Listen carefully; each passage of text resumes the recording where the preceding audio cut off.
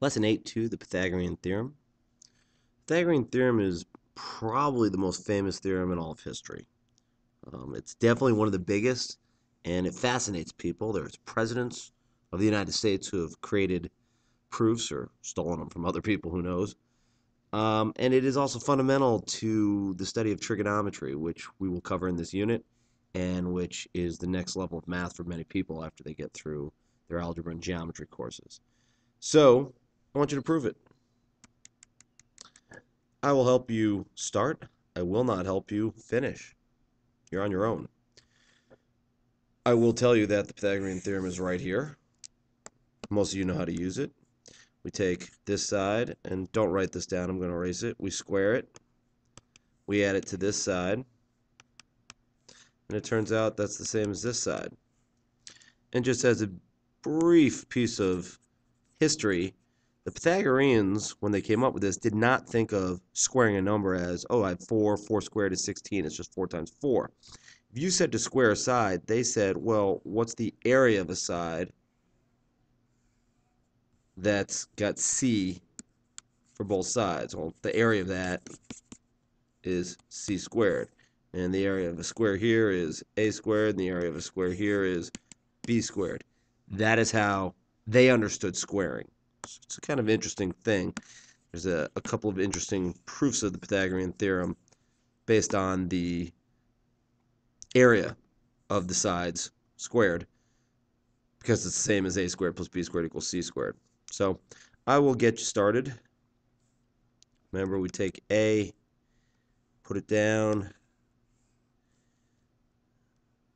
I forgot to label.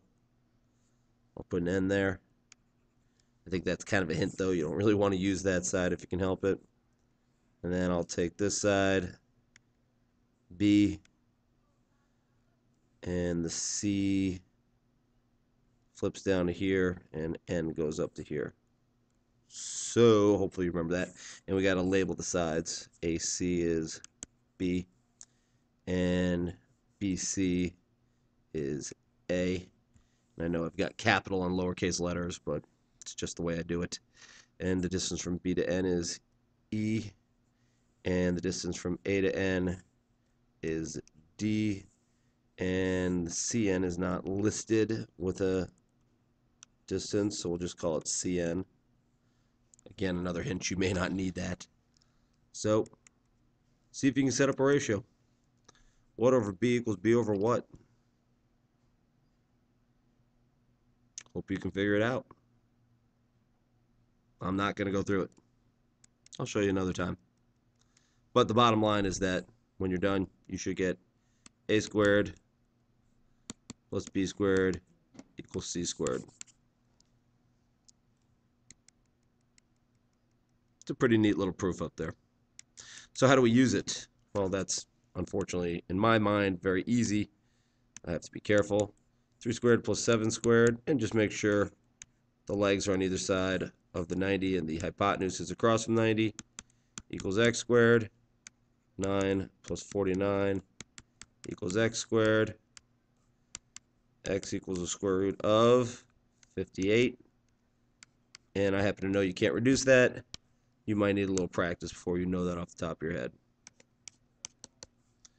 X squared plus, don't forget your parentheses, x plus 2 squared equals 100. I would pause the recording, try and do that on your own. Now I'll knock it out. X squared plus x squared plus 4x plus 4 equals 100. Combine the heck out of everything. 2x squared plus 4x minus 96 equals 0. Divide everything by 2. X squared plus 2x minus 48 equals 0. X plus 8. X minus 6. I would get x equals negative 8.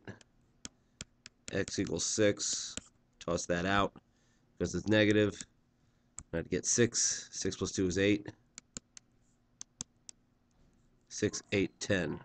Which we call a triple, but you don't know that yet. You will soon. And finally, careful. y minus 1 squared plus 5 squared equals y.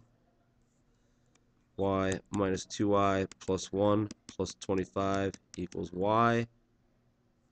Y squared, excuse me. Y squared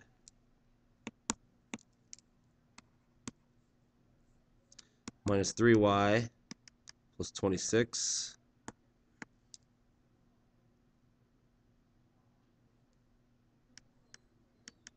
equals 0. And it looks like I messed up somewhere. Yes, I did. This is supposed to be y squared. Always fun to make mistakes. So the y squareds cancel. I get negative 2y equals negative 26. Y equals 13. Nice. Put it back in, I get 13. 13 minus 1 is 12. It's another triple, 5, 12, 13. More details on that. And so on and so on. So a squared plus b squared equals c squared is not that hard, but as you can see, we can make some pretty tricky problems. Got to be good at your algebra, got to be good at your factoring, got to be good at your foiling, distributing. That's it. Good luck.